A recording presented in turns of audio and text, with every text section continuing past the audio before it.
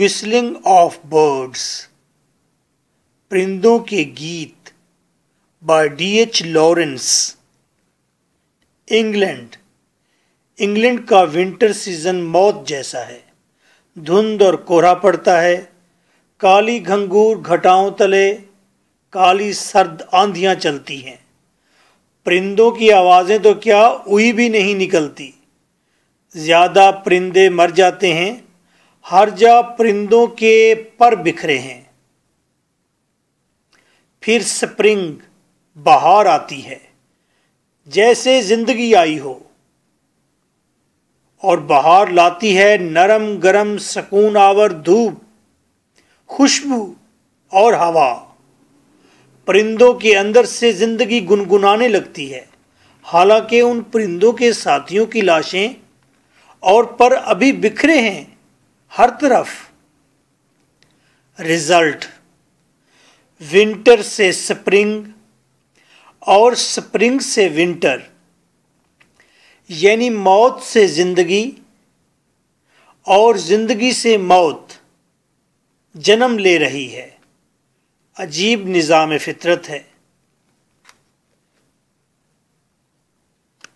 PU AJKU US IUB GCU Gujarat University, page number 6 of your notes of modern essays। Again and again questions raise करती हैं। क्या questions हैं? Right a critical summary 2010। फिर question आता है, detail views expressed by D.H Lawrence in his एसे। बताइए views जो D.H Lawrence ने एक्सप्रेस किए, कहे, बताए अपने ऐसे विस्लिंग ऑफ बर्ड्स में 2015 PU US। Discuss the change from autumn to spring. खिजां सर्दी से बहार, ये तब्दीली कैसे आती है बताइए। As described by the writer, जैसा कि राइटर ने बताया 2011। Whistling of birds shows its writer's love for nature। Whistling of bird writer की लव को शो करती है। राइटर लव करता है किससे? नेचर से, फितरत से, इसीलिए इसे नेचर का पोएट कहते हैं। 2013। ड्रा कंक्लूजन, नतीजा अक्स करें, अबाउट लाइफ, जिंदगी के बारे में, in the light of the whistling of the birds by D.H Lawrence 2014, और explain Lawrence remarks। लॉरेंस कहते हैं it is strange, हैरत है, अजीब है सब। the incompatibility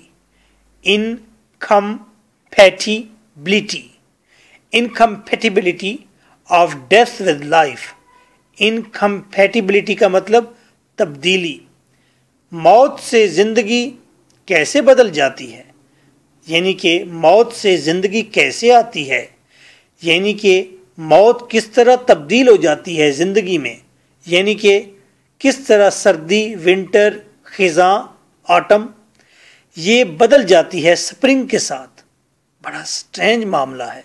it is one और द अदर, या तो विंटर मौत होती है या फिर अदर स्प्रिंग बहार जिंदगी होती है। 2013। और डू यू थिंक दैट ऐसे throws light on the philosophy, death in life, life in death. क्या इस पूरे ऐसे का यही निचोड़ है कि जिंदगी में मौत मौजूद है और मौत में लाइफ मौजूद है। 2016 PU, Does the spring of life run within us? क्या स्प्रिंग ऑफ लाइफ, जिंदगी बहार की मानद हमारे अंदर होती है। 2015 discuss some images employed by Lawrence. वो तस्वीरें बताइए जो लॉरेंस ने डाली हैं, एम्प्लॉय की हैं। कहाँ? अपने ऐसे में। टू सजेस्ट करने के लिए, बताने के लिए। कंट्रास्ट, एक फर्क between spring and winter. Spring में क्या होता है, विंटर में क्या होता है। स्प्रिंग और विंटर दो चीजें राइटर ने बयान की, बहार और सर्दी। खिजा, सर्दी को खिजा कहेंगे। जब वो विंटर बताता है तो विंटर की बड़ी तस्वीर के अंदर वो छोटी छोटी शक्लें, छोटी छोटी तस्वीरें डालता है। जब वो स्प्रिंग बताता है, स्प्रिंग की बड़ी पिक्चर सामने लाता है, तो स्प्रिंग के अंदर भी छोटी छोटी तस्वीरें डालता है बहार की। 2011, 14 and 16 PUUS are how has nature been depicted? Depicted, portray करना, शक्ल बनाना, लिखना। किस तरह से नेचर को बयान किया है विस्लिंग ऑफ बर्ड्स में।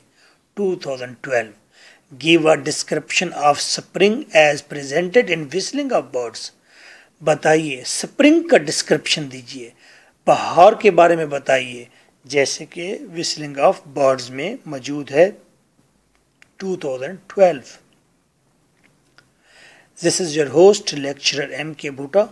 My WhatsApp is 033346555305 for notes and audio lectures. इन तमाम क्वेश्चंस का एक ही आंसर है। आंसर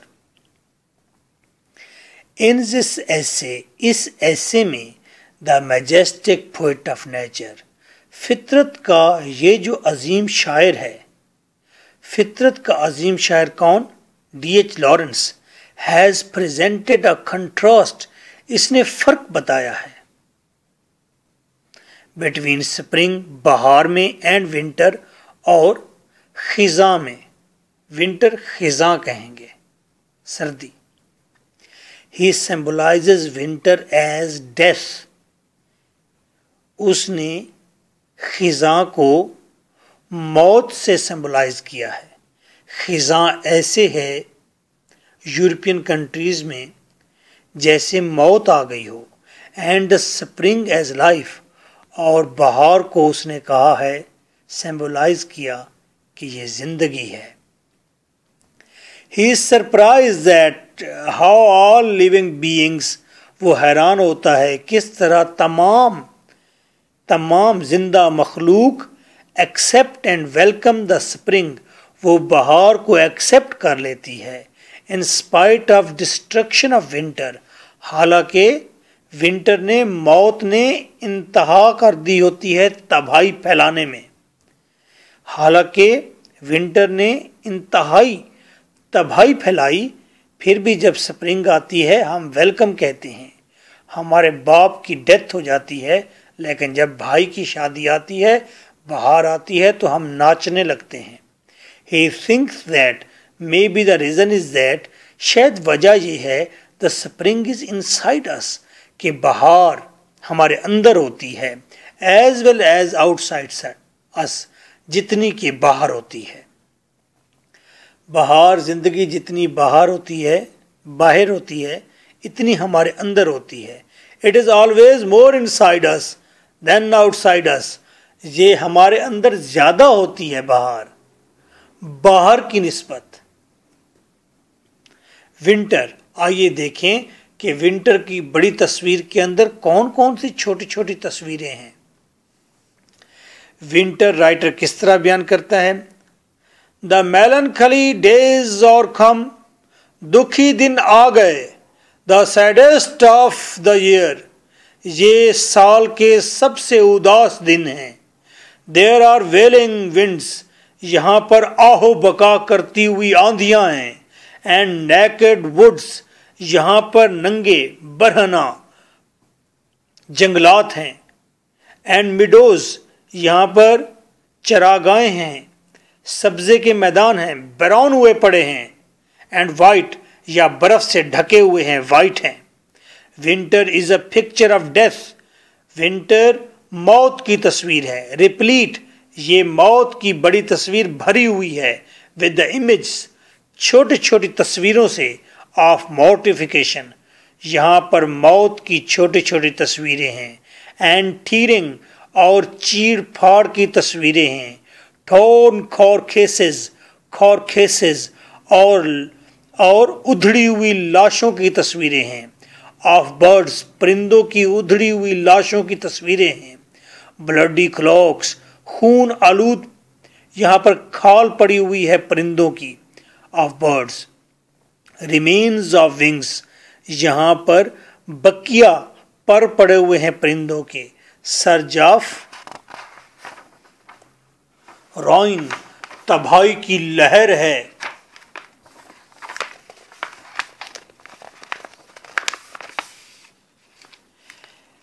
रग्ड हॉरर, बेरब्त, बेरब्त खौफ है। सूलन थंडर, बेजार कुन शोर है। फॉ ऑफ डार्कनेस, दूर दराज तक अंधेरा अंधेरा है। ब्लैक टाइड, यहाँ पर हवा की काली लहर है। चिल, सर्दी है। स्नो, बर्फ है। फ्रॉस्ट, कोहरा है, कोहरा। एंड ब्लाइंड विंड, और अंधी हवाएं हैं। फ्रॉस्ट, यूँ समझें छोटे छोटे फ्लैक होते हैं, छोटे छोटे जर्रे होते हैं बर्फ के। But winter comes in like a tiger, लेकिन विंटर, सर्दी, आती जंगली शेर की तरह है। And goes out like a sheep, और जाती ऐसे है जैसे बुज़दिल भेड़ हो, भाग जाती है। स्प्रिंग, बहार आती है। Then quite suddenly the change occurred, अचानक ही तब्दीली आती है।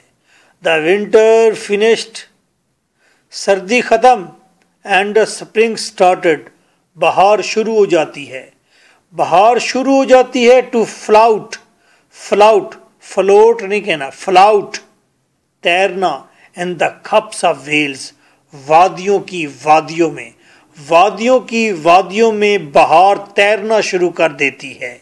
The winter shows his, the writer shows his extreme love, writer अपनी शदीद मोहब्बत दिखाता है। In the true picture of spring और लाइफ, लाइफ या स्प्रिंग की तस्वीर कशी करते हुए। रिप्लीट, और ये बड़ी तस्वीर, जिंदगी की या स्प्रिंग की बड़ी तस्वीर, रिप्लीट, भरी हुई है। with the images of gleams, हल्की शुआओं से। इस स्प्रिंग की बड़ी तस्वीर में छोटी तस्वीरें हैं, हल्की हल्की शुआओं की, ऑफ सनशाइन, धूप की हल्की शुआएं हैं। सिल्वरी बगल्स, चांदी की सी आवाज़ें हैं, चांदी जैसी आवाज़ें। सिल्वरी साउंड्स, फिर आवाज़ें हैं।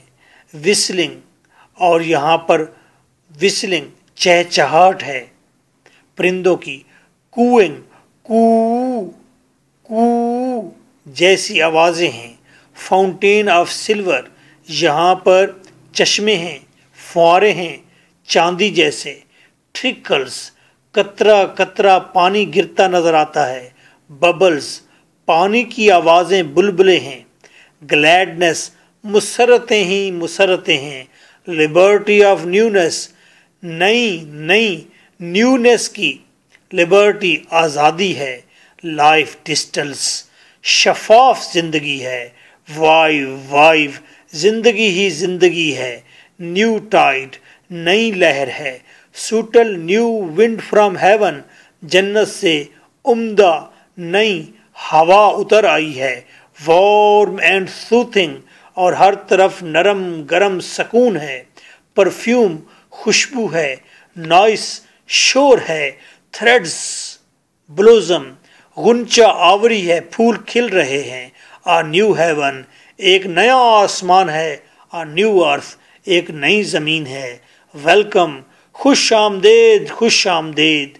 फेथ यहाँ पर जिंदगी पर ईमान है, एंड फ्रीडम और आज़ादी है यहाँ पर। चेंज तब्दीली। But such a sudden transition from death to life was unbelievable. लेकिन अचानक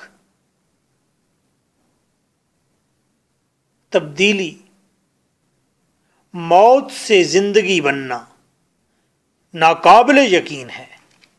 फ्रॉम डेथ टू लाइफ, मौत से, विंटर से जिंदगी, बहार का आना, ये सडन ट्रांसिशन, अचानक तब्दीली, अनबिलीवेबल है। Death and life are mismatched. जिंदगी और मौत दो अलग अलग चीजें हैं। वाइल देयर इज डेथ, जब यहां डेथ होती है, मौत होती है, life is not to be found, फिर जिंदगी कहीं नजर नहीं आती। Life and death can not exist together. जिंदगी और मौत एक ही वक्त में नहीं हो सकती। इन रिलेशन टू नेचर, फितरत के मुताबिक, या जिंदगी होगी या मौत होगी, लेकिन फिर मौत से जिंदगी जन्म लेती है और जिंदगी से मौत जन्म लेती है। राइटर D.H लॉरेंस बहुत हैरान है। वैसे तो हैरान की बजाय कहना चाहिए D.H लॉरेंस इस पूरे ऐसे में बहुत शरीफ है। D.H लॉरेंस एक बदनाम राइटर है, इसलिए नहीं कि ये लड़कियों को छेड़ता है, इसलिए कि ये अपने नावल्स में पूरी दुनिया की औरतों और मर्दों को छेड़ता है। इसीलिए इसके 2 नावल बैन हैं, रेनबो और लेडी चिल्ड्रेज लवर। लेडी चिल्ड्रेज लवर में कहता है, मर्द बड़े बड़े कुत्तों की तरह हैं जो चाहते हैं कि औरतें उन्हें चमकारें और उनकी कमर पर हाथ फेरें। Nice of you.